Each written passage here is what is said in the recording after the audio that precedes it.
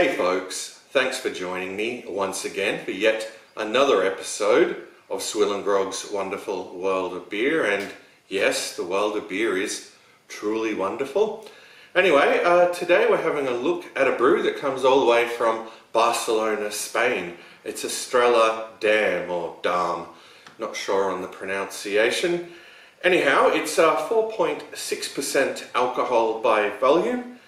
And I was given this bottle for free.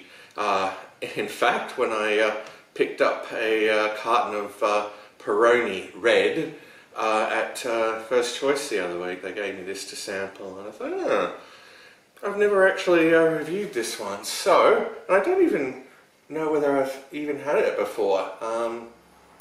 Yeah, I think it may have been another Estrella variant that I did have many years ago. Anyway, without further ado, let's crack off the cap and pour it out to this mug. Give it a nice pour.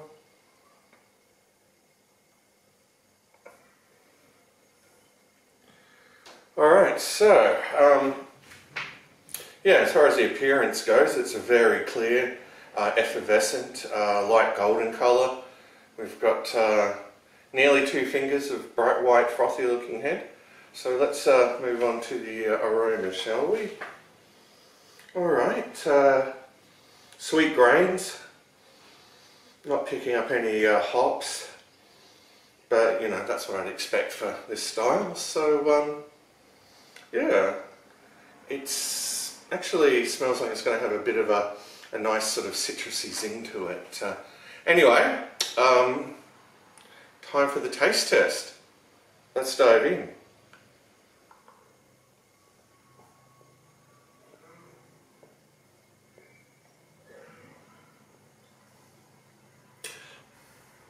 Alright, well, up front, getting a nice hit of, you know, bready malts there.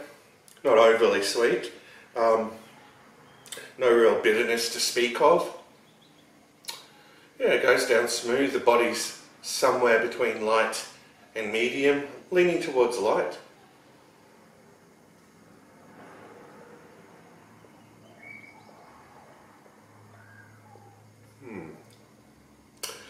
Yeah, I wish it had a bit more body to it, actually.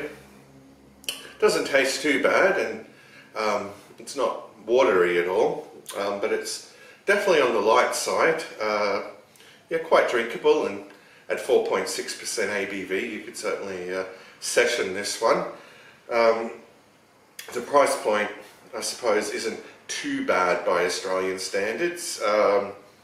I think $50 for a case of the bottles. I've seen the cans around too.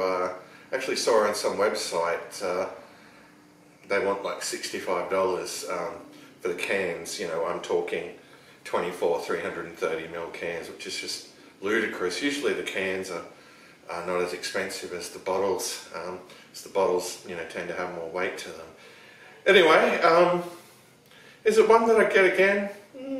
Perhaps. If it were the right price. I mean, it'd probably be hard to resist it, you know, like $40, I suppose. But I think, yeah, there are better options, you know, around the $50 price range here.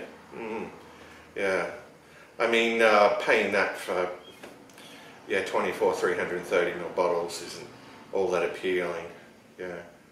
Anyway, I guess I'll have one last gulp of this and give it a score out of 10.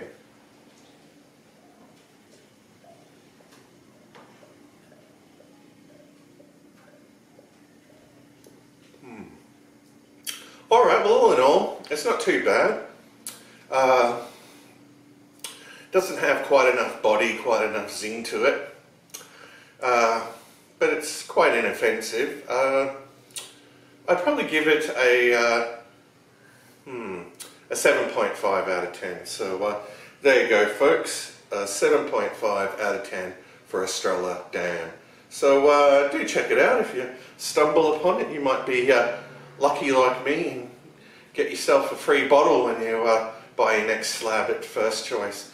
Anyway, I'm just going to kick back and enjoy the rest of this, and I'll see you all in the next review. But until then, fare thee well, or